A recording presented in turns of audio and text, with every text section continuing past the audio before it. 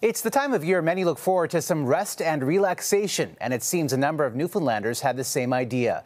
500 travelers from the province found themselves on the same cruise ship in the Caribbean. Here's CTV's Garrett Barry on the unlikely party.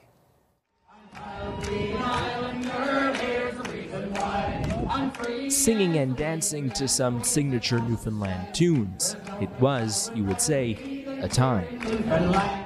With so many Newfoundlanders on board, staff on the Celebrity Apex threw a Newfoundland-themed party on night 2 of last week's cruise, featuring a local celebrity, Shanneyganock singer Mark Hiscock, who just happened to be there. It was supposed to be a delayed honeymoon for myself and my wife, so it was nice and relaxing. There was no pressure put on me. It all came together thanks to a travel agency in St. John's who offered a good deal for these dates.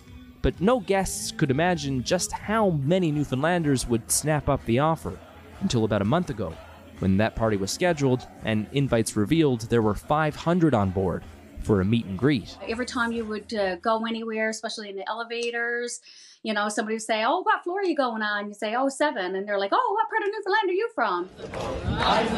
Newfoundlanders always seem to find each other on boats and in airports, but this cruise in particular seems to have reconnected old friends. In the first night, we were on the dance floor at the Martini Bar, and some woman just turned me around and she goes, "Lynn!" And I'm like, "Jillian!" So it was great. You know a Newfoundlander when you see him. And then once you hear him speak, well, then you go, "Hey, what part of the island are you from?" It won't be the last of its kind. That same travel agency is booking seats for a Mediterranean cruise this September, with 100 Newfoundlanders signed up so far.